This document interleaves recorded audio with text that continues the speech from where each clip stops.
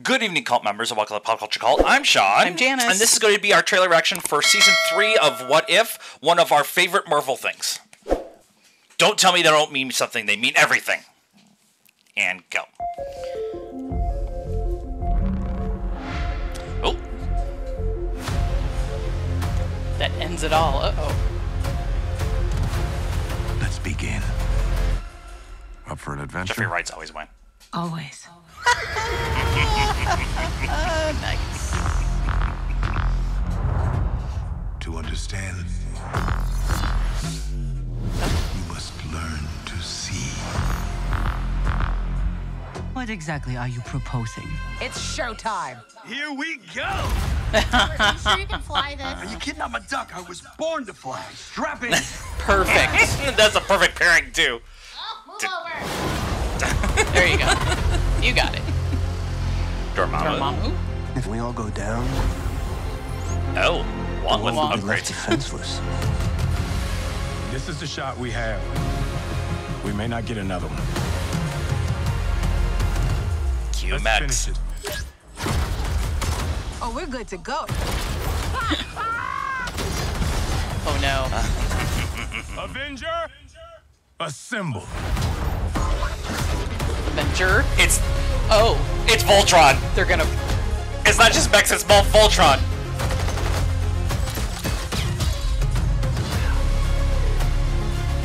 Light them up now. The arc?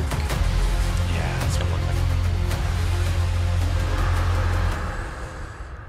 This is where your story ends. Oh.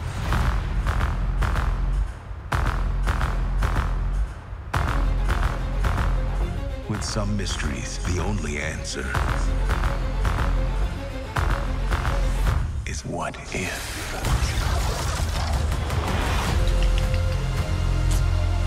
Wait, I've seen this, so wait. Maybe it's time that we called in some help.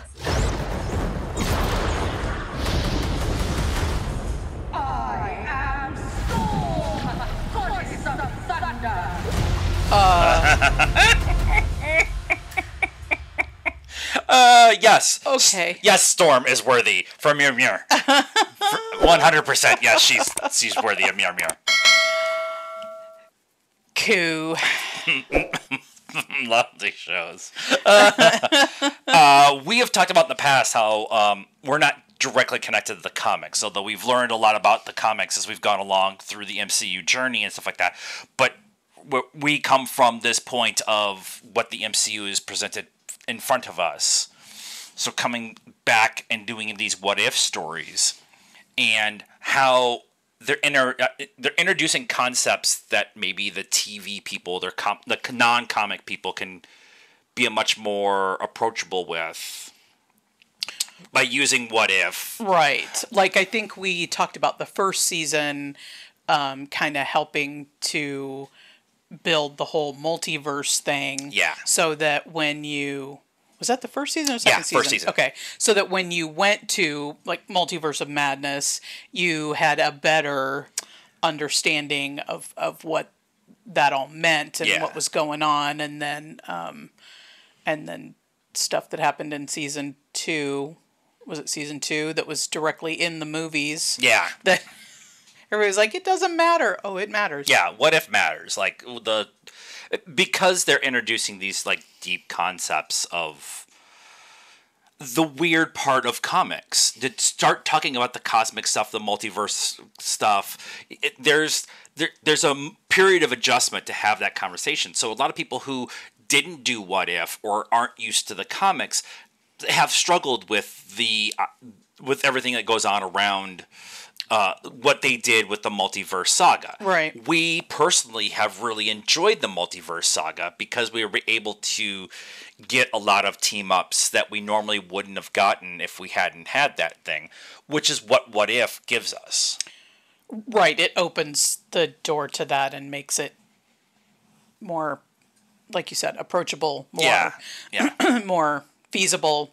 And it's, I mean, comics do it all the time. You have, zombie Avengers and they have these one-off runs where they do all this weird stuff. So why not? I did the 5-part what if Miles Morales was ... and it was what if he was Hulk, what if he was Captain America, what if he was Thor, what if he's like, and it was this overall arching story with each of these different versions of what Miles could have been if he had been in some other, whatever. Yeah.